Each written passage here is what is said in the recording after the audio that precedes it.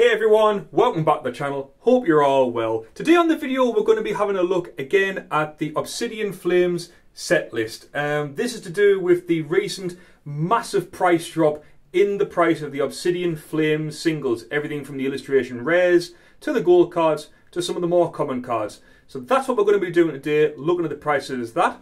As well, at the end we are going to be opening just 4 packs of Obsidian Flames. Hope you can say that. The 4-pack work arcs, we'll open to that at the end. So sit back, relax, and let's have a look at the massive decrease in price of Obsidian Flames singles. Okay guys, here we go. Back once again, we are looking at PokeData.com. This is the best tool, I don't care what anyone says, this is the best tool for looking at Pokemon singles prices and cards in general, because it covers every single set ever made. So we're going to have a look first of all at the big hitters in the set. Now, this video is obviously coming out on Monday. Hope everyone had a good weekend, by the way. But as of this video, I recorded a similar video 2 weeks ago, and compared to the prices that was on 2 weeks ago, there has been a 10% drop across the board in all cards. For example, here we'll go back onto US dollars, because that's what I originally recorded the first video in. Back on the old video, Charizard Special Illustration Rare was around $90. As you can see, it's come down to 76. The Charizard Gold card was over 30. The Charizard Full Art EX was around $25, $27. And the Charizard EX was over 20. As you can see now, some of the other cards, as you go down, you're getting into single figures. The Ninetales, which is a really nice card. I don't have it yet. It's a beautiful card, but it's below $10. The Pidgey is below $7. The Scizor, which a card I really want, that's below $5. You know, you're talking basic energy gold cards below $5. The Artisan card is below $3. So the price of Obsidian Flames has crashed dramatically. Like I say, 10% is a big decrease. As you can see here, I've put it back onto British pounds.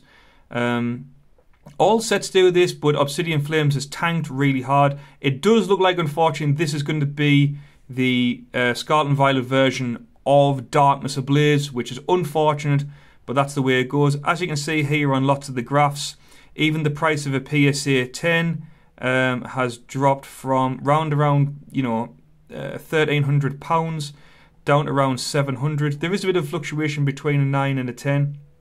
But as you can see, latest eBay sales. Here, one sold, these are actually all from the 10th of September, £70, £85, £80, 88. Let's have a look and see if we can find here we go. There's one here for a PSA 10, which had 34 bids, sold for £416. So the only real value in these, I think, going to be going forward is if you find a good quality version of the card, send it off to PSA or your preferred grading company, get it graded, put it in the cupboard, because that's the only way it's going to get value. We're going to have a look at the gold card really quickly. As you can see on the graphs here, the graphs are all in a decline status. This is the raw value, I believe. Yeah, the raw value is the blue line. The PSA is the green line here. Sold for £36, £34, £28. This card will come down, and the settling price I think is going to be around £27, £25, £27, maybe £30 if they're lucky. A PSA 10 sold recently for not quite £280. So the price of these cards are tanking hard. Now, bearing in mind as well that upcoming at the end of September, I believe, we have the English version of 151. So once that is out, everyone will go mad about that, because it has such nostalgia to it. It has literally the original 151 Pokemon from Gen 1. It's got those illustration rares that go together, i.e. Charmander, Charmeleon, Charizard, Blastoise, Wartortle, etc. It has all those that go together. More nostalgia, so I think this will tank hard. And at the beginning of November, I believe, we have the next set, which is going to be Paradox Rift. There is a few cards out about that, but we're not going to go through that because there's only about 5 or 6 cards that we can see, so we're going to go through a set list. I hope you find these set lists useful. I'd love to hear some comments below about what you think this set's going to be doing, you know, down 10 years down the line. Do you think it'll see a resurgence? Do you think these cards will hold any value in 10 years? Obviously, the Charizard EX Illustration Rare, it's the best card in the set. This will probably stick around to be, I don't know, maybe a £300 or £400 card in 10 years' time, depending on how many there is. Another card here, Artisan. I have literally been on eBay today, okay, and I have bought this for £3, including delivery. Hence why I've put the tick in here. So that's on its way. That's on, you know, £3 for a gold card, especially from the most recent set, is madness. I actually like Obsidian Flames. Don't get me wrong, I like it, but in terms of collectability and prices, this has tanked really hard. To lose 10% in a fortnight, it will definitely lose more. I'll be very surprised if the illustration rare card sits about £50, but that's the way that it goes. In terms of some sets, this is obviously the, I don't want to say it, but the Scarlet and Violet version of, you know, Darkness Ablaze, which we've said before. But that's the way that some sets go. But I hope you found that useful. Me personally, what I'd probably say to everyone is don't buy any more packs. Don't buy any booster boxes because the price is not going to be there. Don't buy any tins. I know in the next couple of weeks there is a Charizard EX collector's box, I believe, and all it has in is this card, which is the full art. It looks pretty much exactly the same, but the Charizard is facing the other way. That is it. For £40 or £45, I think that is, you're going to get this card, some sleeves, 2 packs of Scarlet and Violet base, 2 packs of Paldea Evolved, and 2 packs of Obsidian Flames, and a few other bits. But for £40, it's just not there. You know what I mean? It's a promo for a Charizard that's looking in the other direction. Is it really worth it? Probably not. You can go out and buy this card for less than that. You know, you can buy it for, in a PSA 9 for £50. So I would stop buying Obsidian's Flames products. Go out and buy the singles. If you really want to get the best price of singles, I'd probably wait until 151. The moment that English 151 comes out, go and buy Obsidian Flames singles. That's what I'll be doing. I'm going to go through the last few packs of cards that I've got from Obsidian Flames. Obviously, I'll be opening more on the channel because that's what we do here on the channel. But from you guys, collectors-wise, hold off. Wait until 151 comes out. Buy the singles. That's my advice. But I'll get sub again and we're going to open some packs because I've got them lying about because we love to open packs on the channel. And we're going to see if we can get any of the cards that we need to complete our master set. So back in a sec. Okay, here we go, guys. We've got one of each pack art. So we're going to go through this and see if we can get any cards that we need. So I hope you found that rundown of the latest prices useful. Moving forward to do with set list, what I think I'll be doing is I will do a set list video at the very beginning when a set comes out and at the very end when a new set's going to come out, and we'll do a comparison between the new prices and the prices of the art before a new set comes out, because I found this really interesting. I've enjoyed doing these set, you know, analytics and stuff like that. So I hope you have as well. But like I said, I wouldn't be buying any more Obsidian Flames products if you can help it. By all means, go and invest your money in other Pokemon cards, maybe vintage, maybe other sets, maybe Sword and Shield sets. But from Obsidian Flames, when you can buy the cards that you're looking for cheaper than the price of a pack, what does that tell you? So we'll go through this. Grass Energy. What do we want today? What cards do we... I tell you what, I really want that Scizor illustration rare. I've been after that card for a while.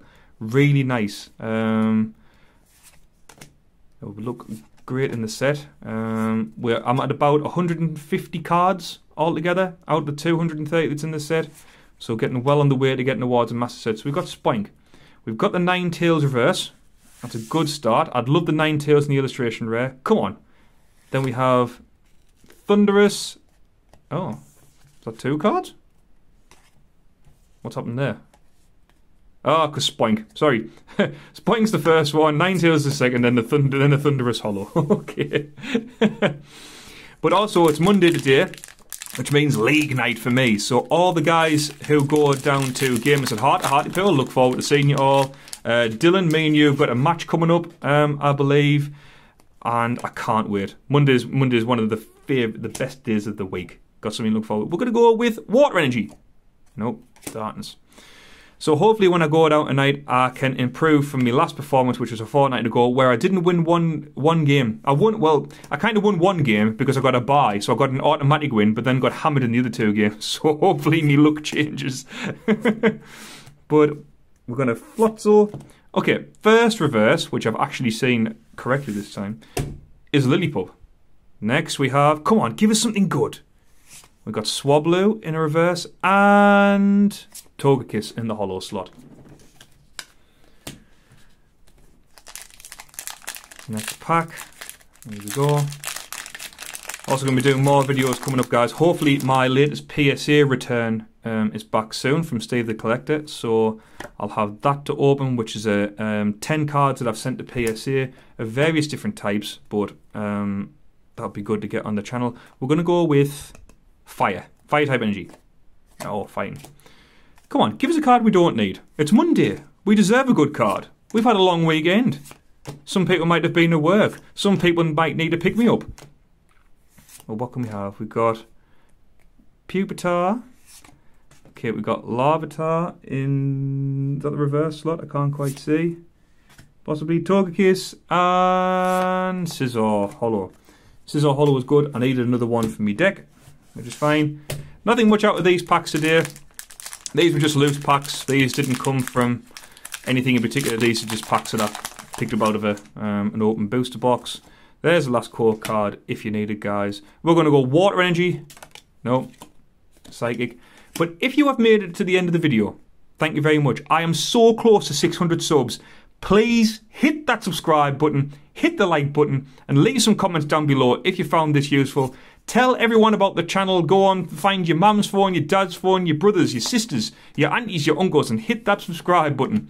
I would love to get this channel to 600 subs by the end of September. If not, we'll make it an end of year goal. But here we go. Last few cards. We've got Slazzle. Is that the reverse? I hate looking at the darkness cards. You can never tell if they're the reverse or not. I don't think so. Okay. This is definitely reverse. So we've got Bounsweet. Come on. Clodsire. And let's go Vullen. Actual hollow. But yeah, there we go, guys. Hope you found that useful. No big hits today out of the loose packs, but I've got some more in the background. So maybe one of those is hiding a gem that we need, and maybe one of these we can put in the binder. But I hope you found that useful. Please hit the like button, subscribe button, leave some comments down below. Have a fantastic day, and I will catch you all on the next one.